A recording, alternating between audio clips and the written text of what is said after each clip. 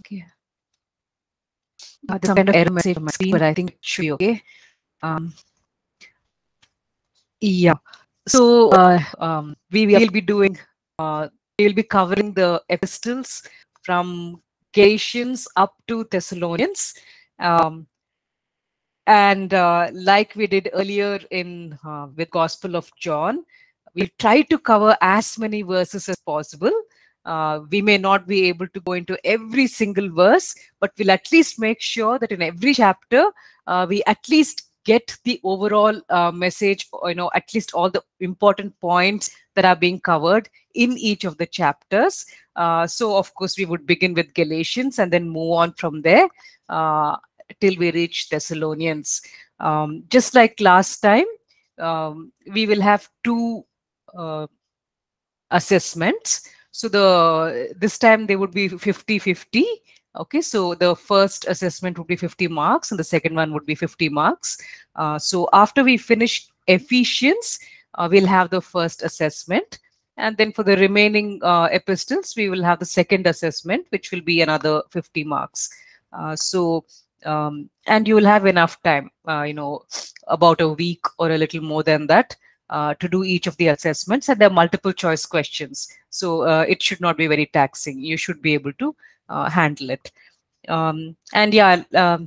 Just like last time, if you have any question, you can, press that symbol to raise a hand, and then, can give your questions. Or if you would prefer, you can always, type out in the chat. So let's get started then. So the letter written by Paul to the Galatian church was written approximately about 20 years after the resurrection of Jesus. So you could say that it happened quite in the early days. So just about 20 years after Jesus resurrected and then ascended back to heaven, just about 20 years after that, you have Paul writing this particular letter. So when he writes this letter, he's already familiar with them. He has already ministered to them. That's because when he had first gone on his first missionary journey in 45 AD, around that time, that is when he meets these Galatian believers over there and starts off a church among them.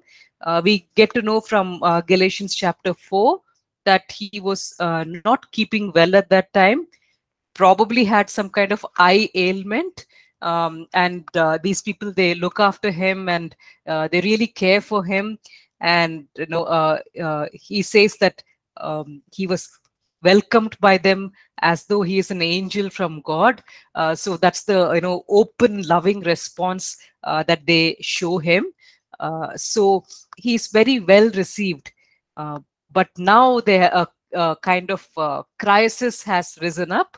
And because of that, Paul is now writing to them, and he's very distressed that they are questioning him, questioning the gospel that he taught, and now they are moving away to other new false teachings, and that worries him a lot. And so he's rather upset in this particular letter that he writes to them, and he says, come back to what was taught to you, hold on to the truth, is what he's basically focusing on here in this letter. Now, the Galatian church probably had Jews in it, because we learn from the historian, that ancient historian Josephus. He mentions that in Galatia there were a lot of Jewish people living. So the Galatian church also must have had quite a number of Jewish believers. But I think the greater part of the congregation would have been Gentile. Okay, so you have a mix of Gentiles and Jews in the Galatian church. And the background for this particular crisis, which has risen up now, is the Acts 15 passage gives us an idea of what's going on here.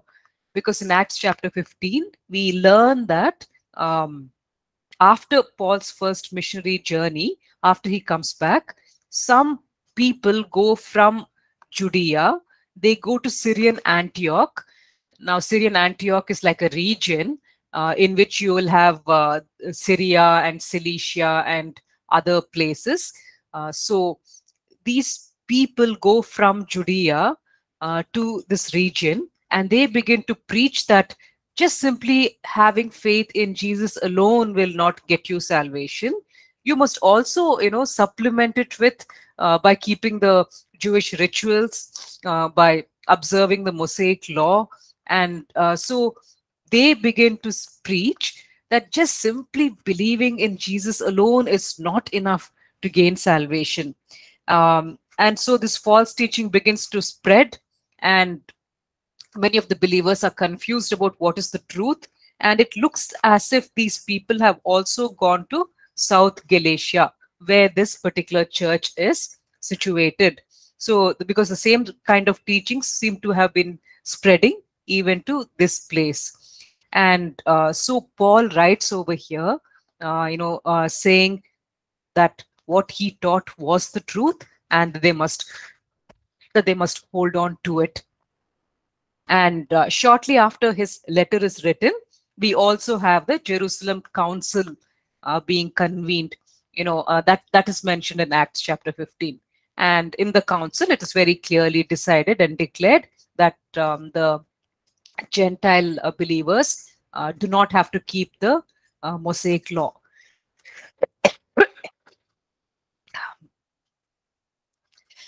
I'm I'm sorry, I've been having this throat condition.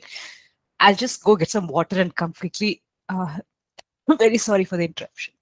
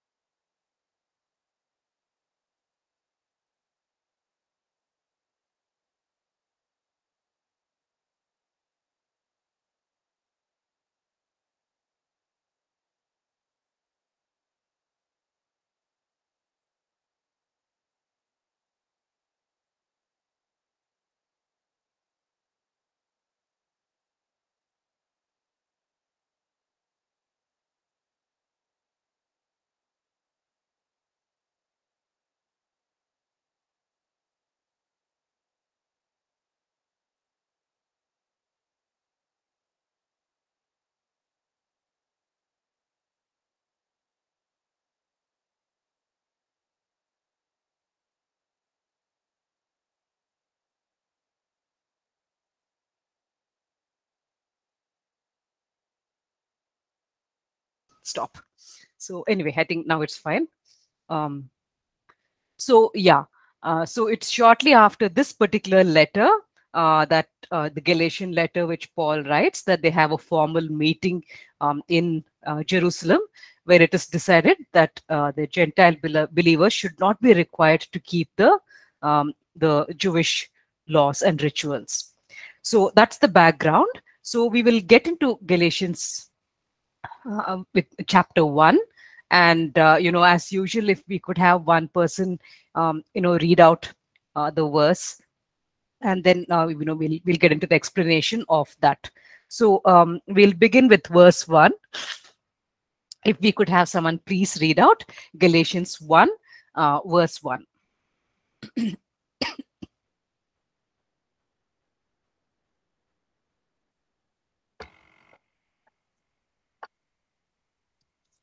Galatians 1. Paul, Yes. an apostle, not from men, nor through man, but through Jesus Christ and God the Father, who raised him from the dead. Yeah, and verse 2 as well, please. And all the brethren who are with me, the churches of Galatia. Yes. So here, Paul, right in the very beginning of his epistle itself, he makes the statement, Paul, an apostle, sent not from men, nor by a man, but by Jesus Christ. So he is aware of the fact that he was not one of the 12 disciples. He was not someone who had been personally trained by Jesus Christ over those 3 years, when they were walking with him and serving with him. He knows that he's not part of that inner circle, and so people may not take what he's teaching as seriously as they would take what the disciples are teaching. So he wants to clarify and show them that his gospel is not in any way defective, because he was not sent by men, but rather by Christ himself. So the disciples did not, the 11 disciples, they did not train him up and then commission him and send him out as an apostle. Rather, it was God himself who trained him up and sent him out as an apostle. So whatever he's presenting is genuine. So he says, not from men nor by a man. He's probably referring to James, who had become like the main leader of the Jerusalem church by that time. So he's saying, it's James did not send me out. The disciples did not train me up and commission me. I was sent by the Lord himself. So what I have preached to you is genuine, and you should not hesitate to accept it, is what he's right in the very beginning, in the very first sentence. Generally, if we notice, he begins his letters with a word of greeting, and then he says some nice things, and then he moves on into the rest of the letter, because that's the culture, that's the way things were written in their culture.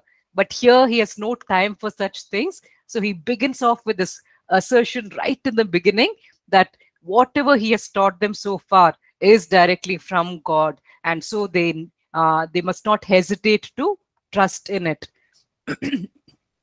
So let's move on to verse 6. If someone could read out verses 6 and 7.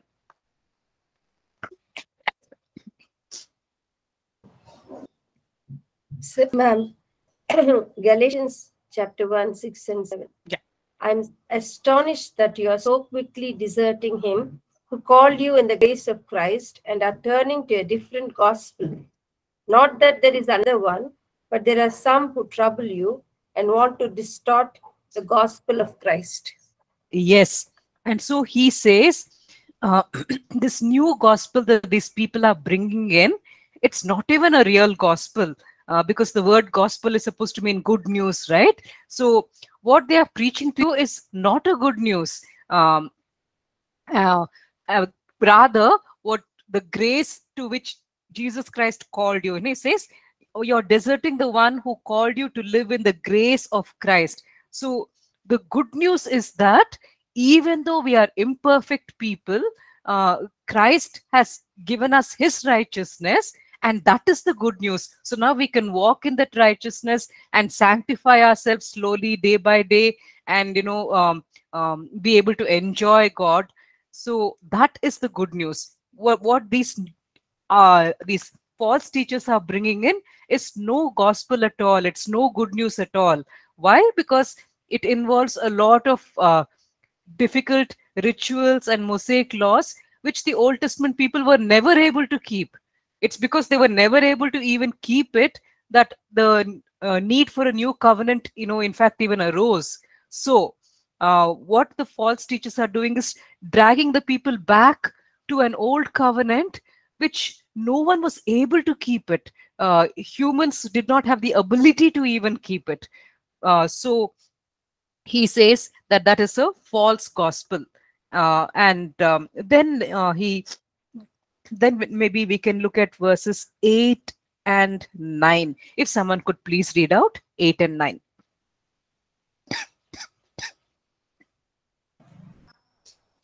Ma'am, 8 and 9. But even if we are, an angel from heaven should preach to you a gospel contrary to the one we preach to you, let him be accursed. As we have said before, so now I say again, If anyone is preaching to you a gospel contrary to the one you received, let him be accursed. Yeah, very strong wordings.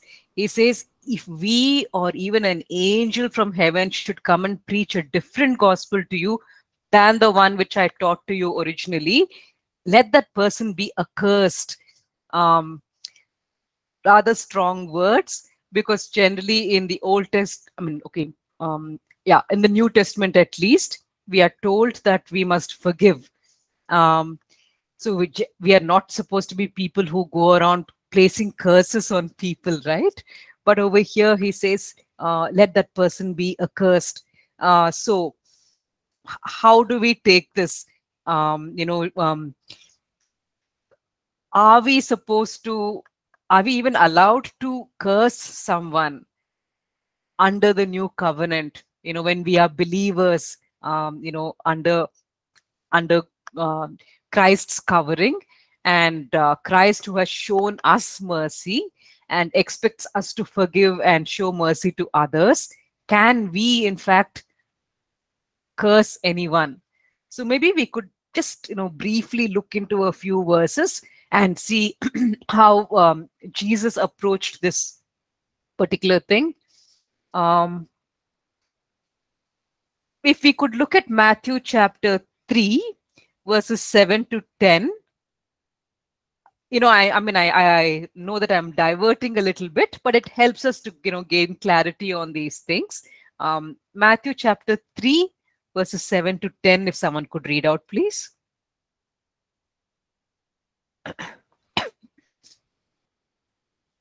Matthew chapter 3, madam? Yes. 7 to 10.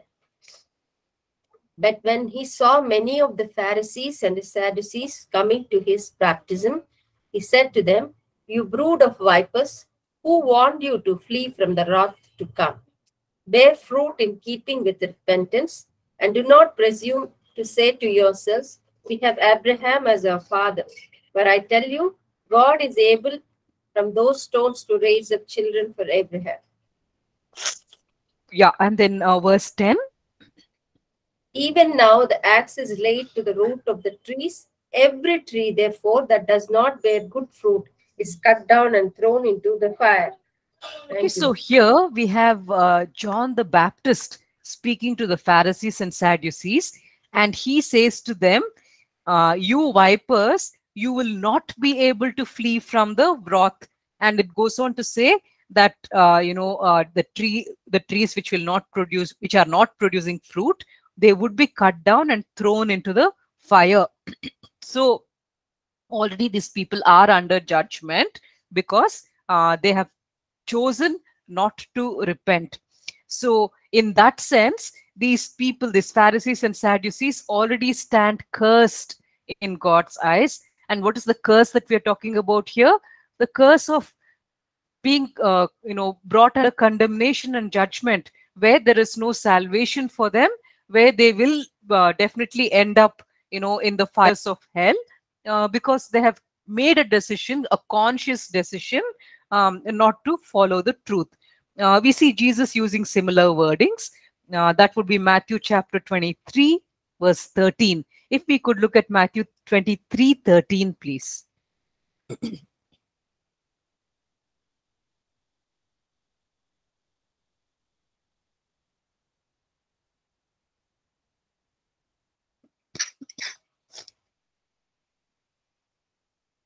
Matthew 23, verse 13, But woe please. unto you, Yeah. But woe unto you, scribes and Pharisees, hypocrites, for you shut up the kingdom of heaven against men. For ye neither go in yourselves, neither suffer ye them that are entering to go in. Yeah, and then later on in the same chapter, Matthew 23, verse 33, if you could read out, please. You serpents, you generation of vipers, how can you escape the damnation of hell? Yeah. It's nice. It's interesting to see how John the Baptist and Jesus use the same description. Both of them call these Pharisees and teachers of the law, they call them vipers. They call them serpents. And they both are making the statement and saying that these people are going to be condemned in hell. So in that sense, these people are already under a curse.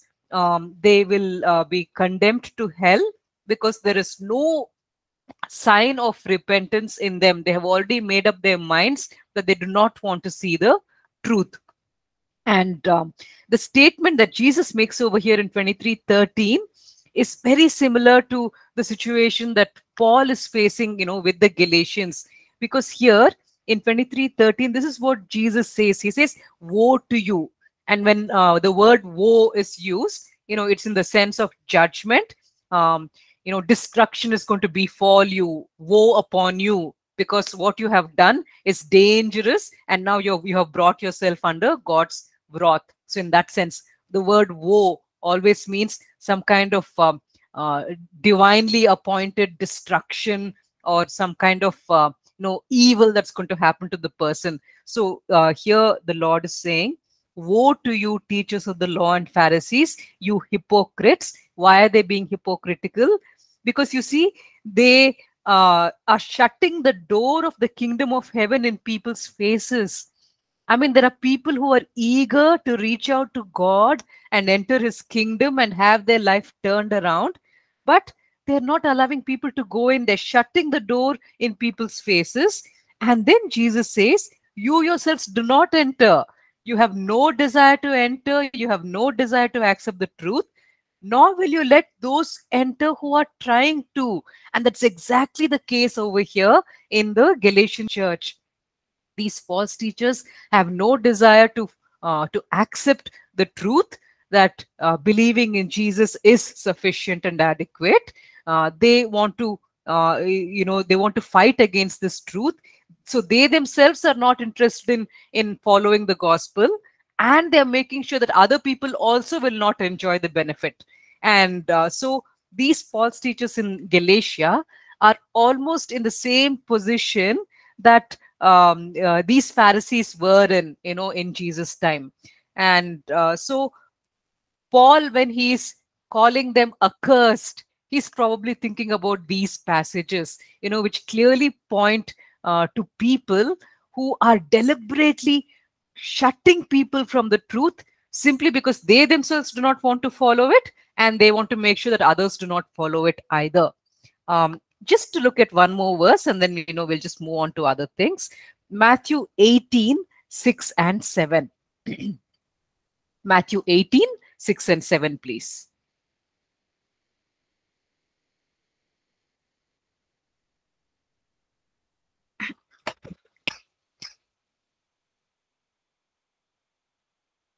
Matthew 18:6 and 7. Can I read, Pastor? Yeah.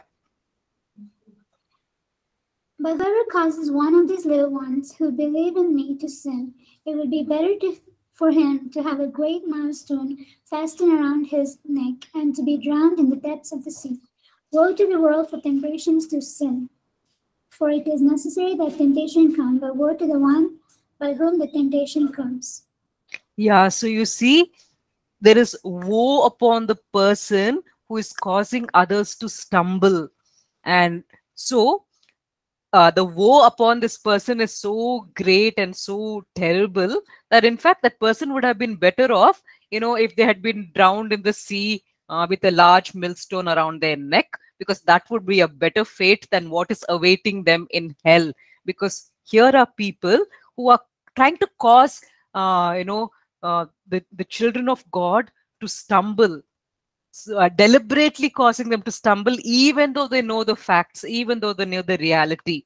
Okay, so all of these verses indicate that these people are under a curse. Now, can we go around cursing people? No, because you see, it's not talking about that kind of a curse. Here it's talking about the curse where people come under the condemnation of judgment and hell. So they are accursed in the sense that they will end up in hell because they have rejected the truth. So we can't just use this as an excuse, saying that Paul cursed them, so we too have a right to go around cursing people. We are called to bless people in Jesus' name. But I don't think we have the freedom to go around cursing people. Okay. And especially because we do not know what is there in a person's heart. Now, John the Baptist, when he looked at those particular Pharisees and Sadducees coming over there to get baptized, he knew in his spirit what they are like on the inside. He knew that they are vipers beyond forgiveness. And he called it out, he to their face, he told them who they are. He identified them and told them that there is no hope for them. But you and I will not really know what's going on in a person's heart. What if there is still some portion inside them that is still open to hearing the truth? What if one day those people are going to turn into a Paul? Right now maybe they are a Saul, but maybe one day they're going to turn into a Paul, and we do not know. Who are we to go around placing curses on them? So Jesus, when he looked at those particular teachers that he was addressing, he called them snakes and vipers because he knew what was in their heart. He knew what their end condition is going to be. We do not know that. So when we meet people like that, we should maybe, continue to entertain the hope that one day these Sauls will turn into Pauls, and give them the benefit of the doubt. So no, we are not permitted to go around cursing people, even though Paul, called those particular persons accursed. Coming to verse 11. If we could have someone read out verses 11 and 12, please. Same chapter, ma'am. Oh, yeah. So sorry. Galatians 1. Galatians 1, verses 11 and 12. Okay.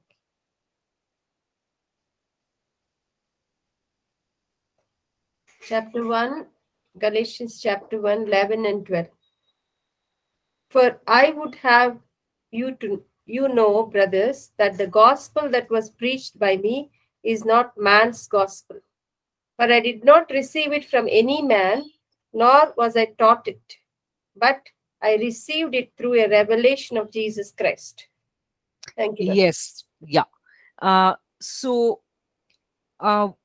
He says here that the gospel that I preached is not of human origin. Okay, so we see later on in the next chapter that even Peter and Barnabas were, swayed by the false teachings that these people were teaching. And so Paul wants to assure them and tell them that you don't need to be swayed by these false teachers. The gospel which I am preaching was given to me from a divine source by Christ himself. He says, I received it by revelation from Jesus Christ. So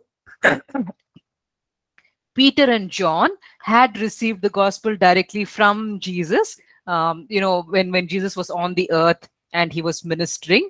And Paul is saying, you know what? Even though Peter and John received the gospel directly from Jesus during his earthly days, I too have received it directly from Jesus after his resurrection. So he says that Jesus has personally appeared to him and had training sessions with him where it was revealed to him what the gospel is, all that it involves. So the training which the disciples received over the 3 years, in some kind of condensed form, Paul also has received it directly from Jesus, is what he is saying. A rather bold statement to make, and obviously it must have been the truth because Paul would not have lied. So he is saying this revelation came to me just like in the case of the disciples. I too have received a direct revelation from Jesus. Okay. So that is why he stresses and he says, I did not go to Jerusalem. Later on he says that I did not go to Jerusalem for many years. So I didn't get my training from there. I got it directly from Jesus himself. Okay, so yeah, if we could also read verses 13 and 14, please.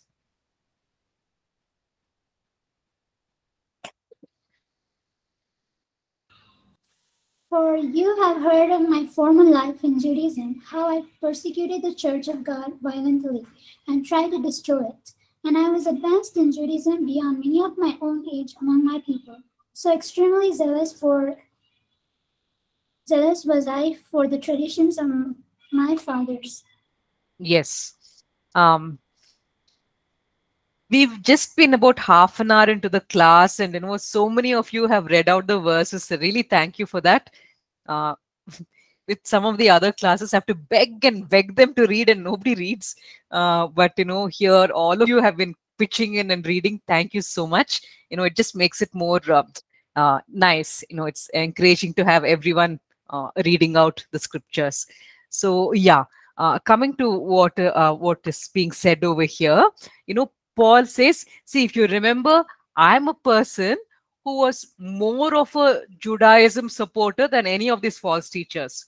Because these false teachers are so zealous for their traditions. They're so zealous for their, Jewish rituals and the Mosaic law and all of that. So he says, I was even more committed than them with regard to Judaism.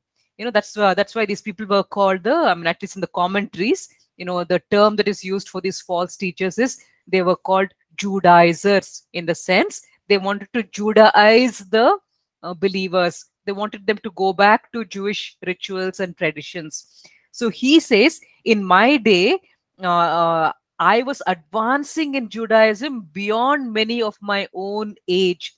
So while other people around him, his peers, were maybe keeping the rituals to a certain extent, Paul was much better than them, more sincere than them in keeping all of the rituals, in observing every single tradition. So he was a better, Judaism follower than even the other than even the other Jews. So he says, I was advancing in Judaism beyond many of my own age among my people. And also he says, I was extremely zealous for the traditions of my father.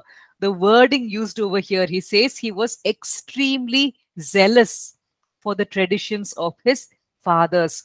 The word zealous over here, it's from the Greek word zelo, and the same word which is used regarding Jesus and his zeal.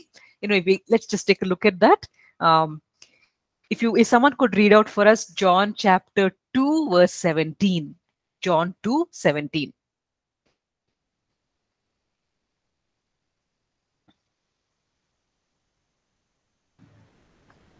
John 2:17, ma'am. His disciples remembered that it was written, zeal of your house will consume me. Yes. So over here, the word zeal that is used, it's derived from the Greek word zelo. And Paul, when he's talking about how he was zealous for the traditions, for the Jewish traditions, he also uses a Greek word, which is from the, derived from the root word zelo. So here the word zelo has it has almost a kind of a positive connotation of jealousy. I'm not talking about a negative jealousy, but more a positive sense of possessiveness, a positive sense of possessiveness, in the sense you love something, you hold it very dear to your heart, and you're willing to fight for it. If someone is trying to destroy it, if someone is trying to harm it, then you are willing to fight. And that's the zeal that Jesus shows for his Father's house. He loves his Father's house. He loves what it represents. It's a house of prayer for all the nations, where even Gentiles and pagans can come and trust in this living God and pray in front of him and have their answers. So for Jesus, it was something very, very special. And to see these business people turning it into some kind of a marketplace, that brought out the anger in him, and he zealously fought for his Father's house. And here you have Paul having the same attitude. He had been brought up in the Jewish faith. He loved the Jewish faith. He loved Yahweh. And so when he saw this group of new Christians coming along and starting to preach and say, oh, that's the old covenant, that's no longer applicable, now we are all under Jesus, who has brought in the new covenant, it made him so angry. And he was zealous for his Jewish faith, to the extent where, I mean, I don't know what he was doing for his livelihood. It says that he was a tent maker, so maybe that was his main employment, or maybe he was even involved in other things. But he sets aside his work, starts going from place to place just to hunt down these Christian believers and throw them in prison, so that he can wipe out what he thinks as false teachers, so that he can wipe them out and he can protect and shield his Jewish faith. And I think God just saw the passion that this man had, the sincerity in his heart. And so God makes the effort, to reveal himself personally to him and tell him, you know what, you've been blinded by the evil one. The new covenant is what you are supposed to follow now. So, so zeal in that sense, when it is really being exercised, for what you believe in, can be a beautiful thing. So, because Paul was genuinely sincere, when the truth was revealed to him, he began to be equally zealous for the truth. So I think whatever background people are from, God looks at their heart. If they really have a deep desire for the truth, God will reveal himself to them. So, if someone is really crying out and say, I want to know the truth, I want to know who the living God is, then I think God does reveal himself to them, no matter which background they are from. So, Paul is saying, you know me, you know my background, you know what I did. I actually went from city to city, defending the Jewish faith. That was the person I was. But then Jesus came to me and he gave me a direct revelation. He trained me. He taught me what the gospel is. He told me what the truth is. And that is what I came and shared with you, Galatians. So do not be swayed by these people who are, calling themselves champions of the Jewish faith. You see, these were probably people who were so respected and honored by, by all the people, that when they opened their mouth and they began to talk, even Peter, I mean, imagine, Peter also was swayed. And when Peter was swayed, I think because of that, Barnabas also got swayed. So these were not ordinary people who were just coming in and talking. They were people who were respected. And so now the believers were really confused. Such highly respected men, such godly persons are coming and telling us this. So maybe they are right. Maybe Paul, who was not even a disciple of Jesus, maybe what he said is wrong. You see, all those thoughts would have come into their minds. And that is why, the way he writes this letter is written in this format. Once we understand these background details, it becomes clearer why Paul is so urgent in the way he speaks, why he uses strong words like let them be accursed, because he's literally fighting for them. He does not want them lost, and we can see the compassion in his heart, the urgency he feels inside him, to protect them, to bring them back to the faith, and not allow them to be led away.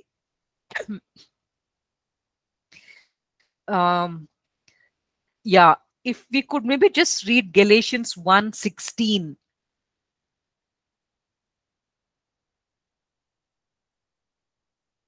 Was pleased to reveal his son.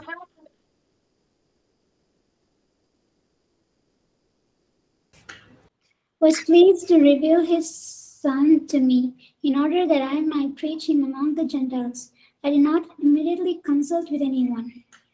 Yeah, so Jesus Christ, God revealed Jesus Christ in Paul. Okay, so when he accepted the truth and Jesus Christ was, became part of him, then Paul understood the truth, and he understood that he must reveal this to other people. So it says here that God revealed Jesus Christ in me. The truth, the revelation of the word, Jesus Christ is the word, right?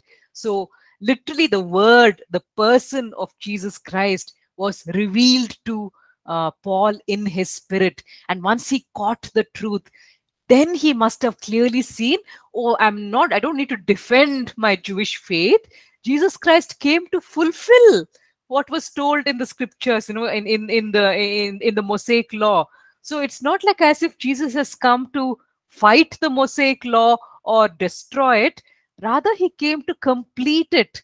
So we should not be holding on any longer to the incomplete revelation which was in the Mosaic law. Rather, we should now follow the complete revelation which is there in Jesus Christ, who has come to fulfill this Mosaic law. So these are all things which Paul understood when God revealed these things to him personally through a direct revelation.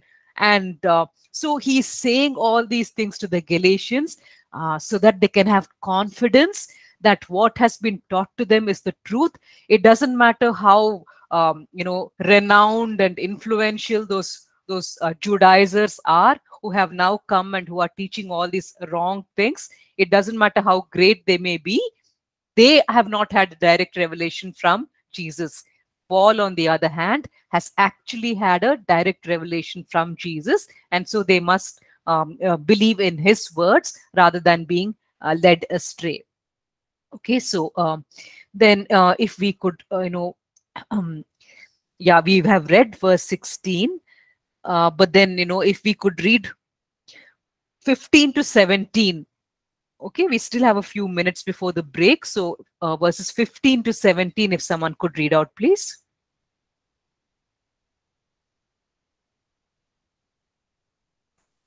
Ma'am, 15 to 17? Yes. But when he who had set me apart before I was born, and who called me by his grace, was pleased to reveal his Son to me in order that I might preach him among the Gentiles, I did not immediately consult with anyone, nor did I go up to Jerusalem to those who are apostles before me. But I went away into Arabia and returned again to Damascus. Yeah.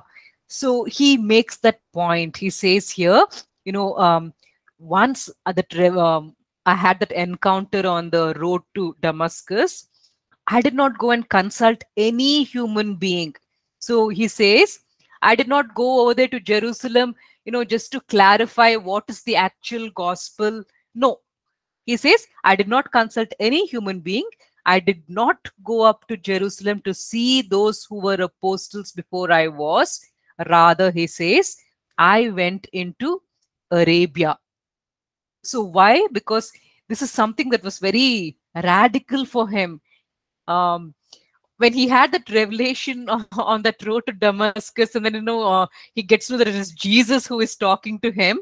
Because, as far as he knew, Jesus was somebody dead. And now these disciples are all spreading false teaching, saying he has risen from the dead, and they're trying to bring in a new religion. And so he's been very upset about it, and he's been fighting against these Christians. And now here is Jesus on the road to Damascus, revealing himself and saying, I am Jesus, and you're persecuting me. And that was like a shock to him that, my goodness, this Jesus seems to be really, alive and resurrected. And so now he needs to rethink everything that he had held on to so far. So he does not go to any person to find out, what their version is. He just wants to wait upon God and let God talk to him and clarify things for him. So without going to any humans for clarification, he just goes, he's led by the Spirit to go to Arabia, where he spends time in God's presence, and God himself directly teaches the gospel to him. And the beauty of it is that the same gospel that was taught to the disciples is the very same gospel that was taught to him. There's no variation between the two, because the same Holy Spirit has taught it to both the parties. So later on, it's 3 years later that he actually goes to Jerusalem and meets up with the others. And there is no variation between what he's teaching and what they are teaching. They're all being led by the same Jesus, by the same Holy Spirit, to teach the correct truth. But originally, later on, of course, he meets up with the other apostles, and he must have had discussions with them about the gospel and all of that. But initially, it was not humans who gave it to him. It was directly received by him from the Lord.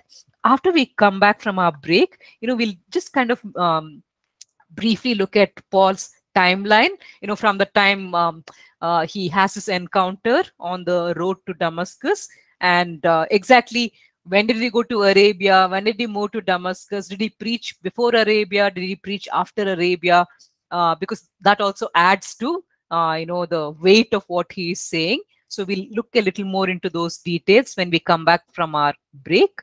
So at 10, if we can all log back once again. Yeah, thank you so much.